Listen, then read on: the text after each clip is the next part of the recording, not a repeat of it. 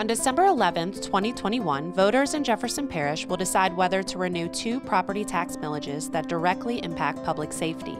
The money raised will be used to maintain and operate the criminal justice system. These renewal funds will provide us with the financial resources we need to keep our parish safe. The millage renewals will generate approximately $4.5 million.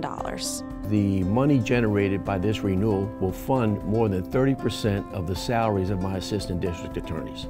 These are dedicated public servants who work hard every day to keep violent criminals off our streets. Without these funds, we would clearly lose some of the best and brightest prosecutors in the state. Juvenile court, district court, and the Major Crimes Task Force also receive funding from this millage. These millages are not new taxes. They have been in place since 2005. So please remember to vote on Saturday, December 11th, 2021.